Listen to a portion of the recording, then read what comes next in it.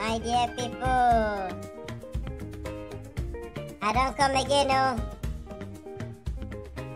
Now your one and only Orukogidi, Eziafa Keko. And this is the show Wey No Get Name. The one and only show Wey Name Not There.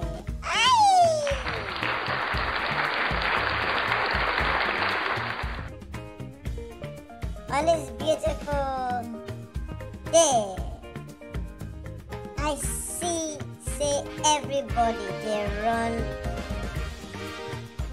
helter-skelter. That's what they talk. Everybody, they run kurugede. Some people go church. Some people go their house. Some people not get wetin they go use take church. I've had enough. And as I come dey watch one of our very good brothers like that, and I could tell una wetin him talk, I was moved in my spirit to say, enough is enough. Enough is enough.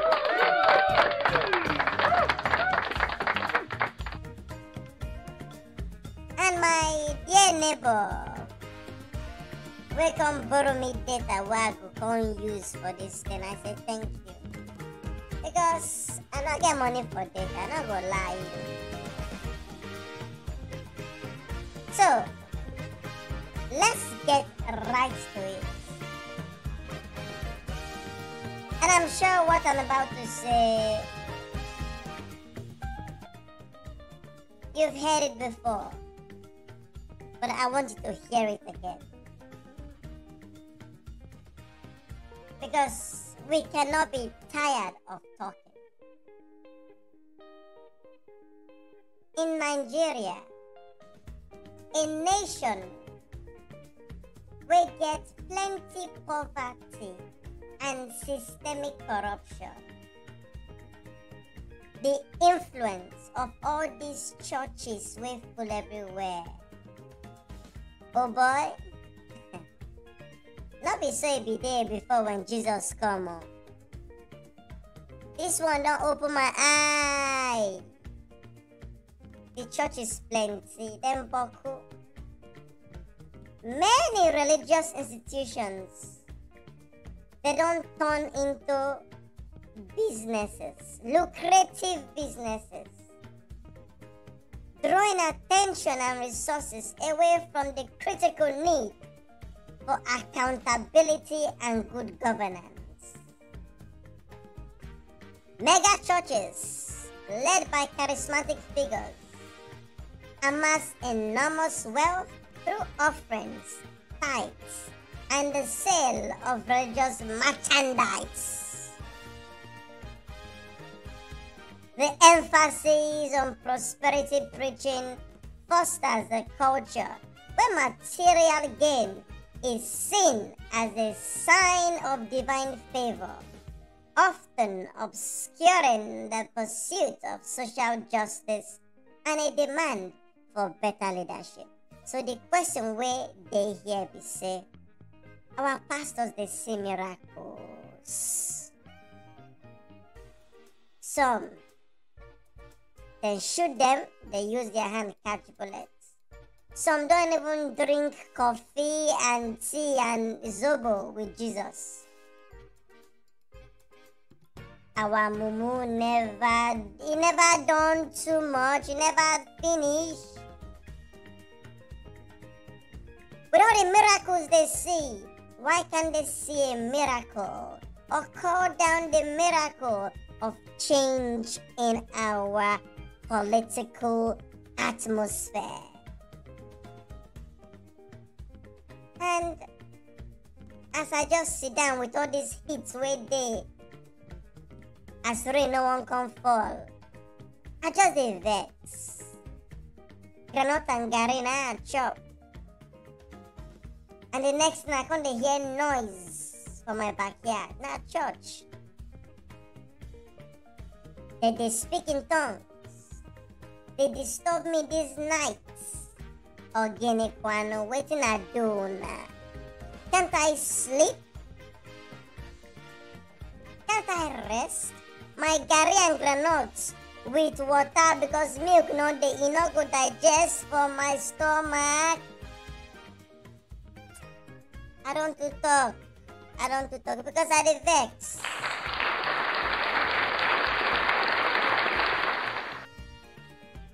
So I come say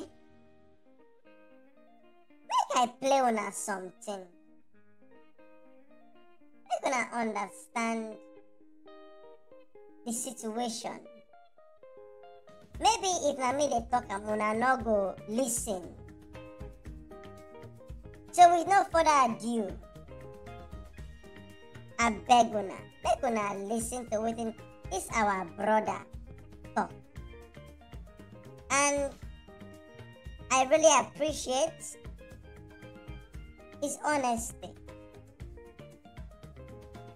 So please sit back, listen to this, and if you no get head, that means na leg you go take the use and the think, because your head is the thing. Alright, my dear people, we're not ready for studio. Nature of all false prophets to create a conscience where there is none, and to cause conscience to disappear where it does exist. As our pastors are the one now destroying Christianity.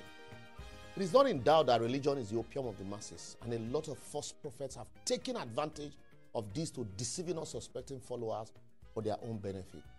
In Nigeria today, ditto Africa, magicians have taken over the house of God, and they parade themselves as prophet of God, while in actual sense, these people are all prophets of Baal. To them, Christianity starts and ends with giving, as they steal in the name of the Lord. The bigger your problem, the bigger you are told to donate. Challenge God and see if he will not offload his blessings upon you, they say. Yet, you never even feel challenge common government when they steal your money every day, but they tell you to challenge God. You believe them, That's what understand. Beware of false prophets who come to you in sheep clothing, but inwardly are ravaging wolf. That's what the Bible says. What God cannot do does not exist. And a lie. There are billions of things God cannot do. God gave you a brain, he cannot do the thinking for you. For most of them, religion is nothing more than a substitute for malfunctioning brain. So that's why they remove your ability to do critical thinking and create fear around you, then send you to you. That fear, the key that unlocks the pocket of the rich and the poor and gullible. They tell you, even though I walk through the valley of the shadow of death, I will fear no evil, but the Lord is with me. Yet they drive around with bulletproof cars and number of mobile police enough to form a battalion, as they frighten you not to give to the poor woman in the village who they claim is a witch, that will take your gift to coven and tie your destiny. So rather bring it to the church so that the pastor will lay hand on it and before he gives it away. All on a job. That's 419 mentality. They would raise sword against anyone that preaches against tithe and offering, or first fruit, or taxes that they collect, even if that person is a true Christian or one of them. That's why everything to them starts and ends with donation. Let 20 people come out to give 1 million naira. After that 1 million, they go still reach 100 naira and 5 naira, stealing from both the rich and the poor. The church and pastors want money, they turn to members. But members want money, they are told to turn to God. Wise up, brethren, God is not after your money, but your salvation. For these pastors have fleeced more people of their hard-earned money and made more people poor and depressed than they have actually saved people. They are quick to shout Malachi 3:10, but we never point you to Deuteronomy 14:22-29, where the law of tithing was actually established and you were instructed to eat your tithe. That is why they celebrate the fraudulent, the corrupt, the wealthy than the meek and the righteous. They claim to be modern-day Levi, but they forget that Levi is a tribe in Israel, and yet are not a calling. So show me a Levi, and I'll give you my tithe. So why they don't call you into Tinubu or Bigate or Elon Musk family? Only thief masquerading as chief. Instead of a place of worship, they have turned the church into a gathering where the best of cars, Clothing and materialistic things are showcased. Comic reliefs are entertained because of the hollowness and lack of godliness in these places. My God is not a poor God. No wonder more people are now questioning the existence of God. As they say, if his so-called messengers can be this carnal without repercussion, what then is the need? Some of the pastors claim to even drink tea with God and stop natural weather in foreign countries for months. Yet, they no fee even stop the scorching sun that is burning people here even when light no day. Some claim to raise more people from the dead. Yet, bad roads and non-availability of infrastructure is killing their church members daily. And they never feel even raise them. I mean, church members, they forbid to raise from the dead. Others claim to hold the key to the kingdom. But what their followers do not know is that the key to the vault, when they won't give madam and girlfriends, when they hold that. Some even say they stopped a bullet with their hand and drove cars from Lagos to Abuja without fuel. They collect money from you to build schools, yet you can't afford to send your children there because of exorbitant fee. They promise you, they ask you to invest in the heaven, but are quickly collecting their return on investment here on earth. They tell you all sorts of lies in the name of God. And rather than lead people to God, they're actually chasing people away from God, while the few credible ones in church are silent because of mob criticism. Even motivational speakers today call themselves pastors too, as more people are calling God instead of God calling them. And while they criticize politicians in the afternoon, they go to collect tithe and offering from these same politicians in the night. And why you continue to carry your own cross. I will therefore advocate until we begin to judge this so-called God of men, masquerading as men of God, so that we also will be judged. We will continue to have charlatans occupy the pulpit until they completely eradicate the gospel and replace it with their own thought. True religious leaders must urgently rise up and speak up if they must salvage the already bad situation. To return to higher standard of living, the church, CAN, PFN, and all other associations must abandon this so-called prophet and seek new leaders of their own choosing. The government on its own owe it a duty to the society to create sanity and must establish laws to limit the proliferation of religious centers, all in the name of winning souls, while they are actually destroying souls.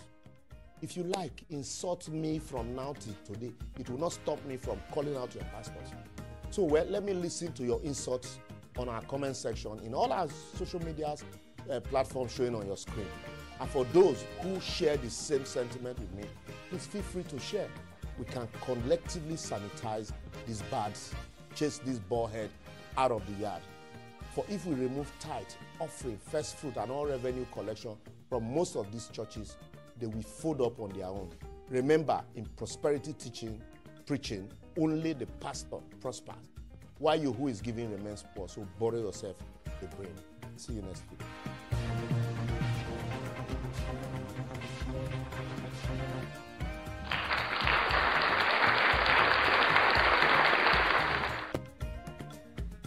Hola, here I am. That was TV360, and that was Mr. Liborous Oshoma. I hope I said your name well. Oga Liborous. Oga Oshoma. You spoke well. You spoke into the hearts of many people. I wish and I know. I don't know if you're aware, but you spoke into the hearts of man. Yes.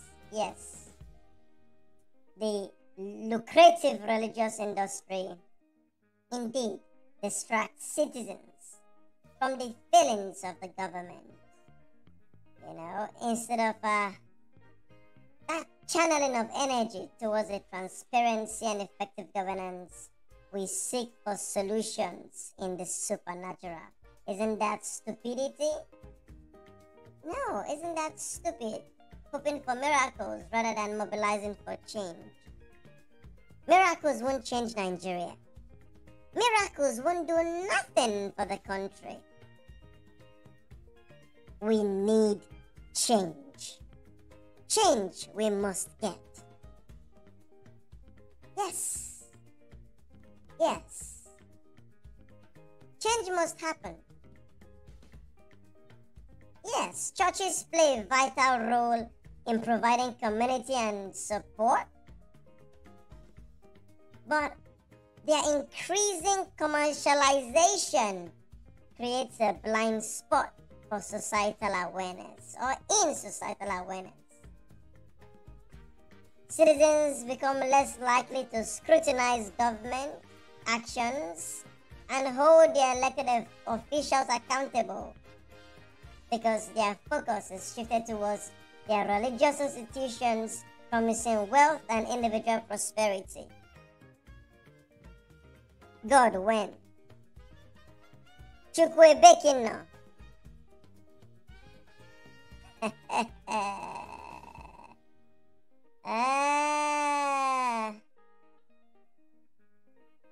Ọwọ́ Olúwa ń bẹ lórí ayé mi o.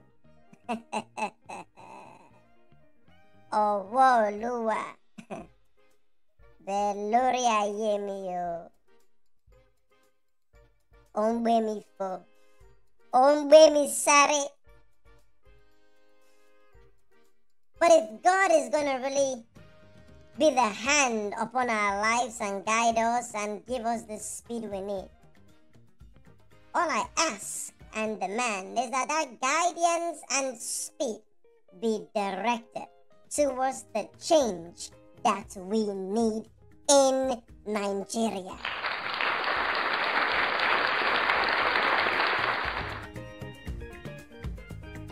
And not just Nigeria, the change that we need in Africa. Keep your tithes, feed your families, send your families overseas, let the money work in your households, not in these churches.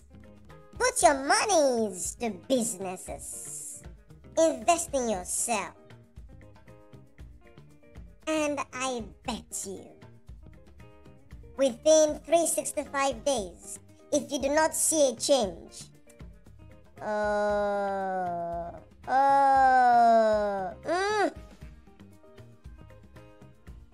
Hey home, if you see me, do what you like. Try it. My dear people, I'm not going to talk too much today. I just came to share this beautiful,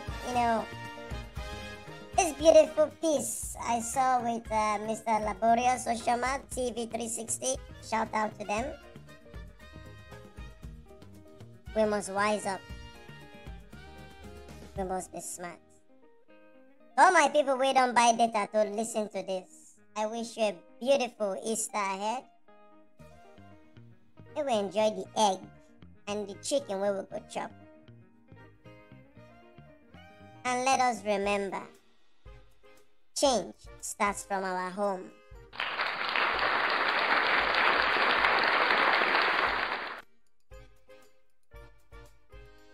And on that note, I leave you with a question. What's the most annoying habit a person can have? So I must answer my own. The most annoying habit a person can have is waiting for manna to fall from heaven and making your brain stagnant. The most annoying habit for a person to have is electing the same criminals into power, expecting a different result. Shona, I don't clear.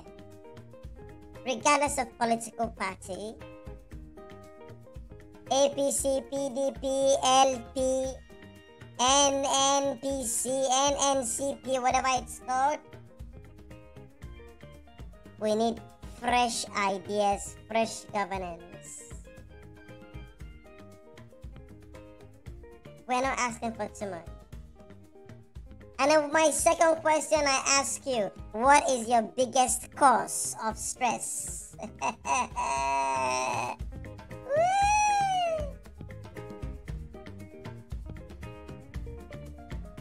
I must answer. The second or the biggest, the biggest cause of my stress is Nigeria. It is Tinubu, Bula Tinubu. Shay one, Shay Tima. the Nigerian governance, the Nigerian leadership structure. That is the cause, the biggest cause of my stress.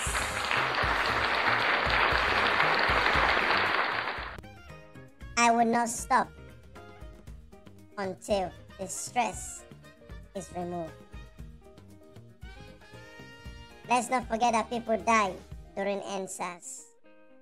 And let's not forget all those and all other past heroes that have died towards making the country great again. Until I see you now, all the best. Keep the hope alive. Change must come, not will. Because when we keep willing, it means we are hoping for manna. It must come. Because we must sit with people who protect our name in our absence.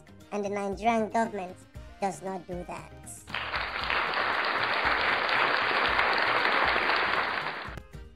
Until we speak again, take care, have a great one, and bye.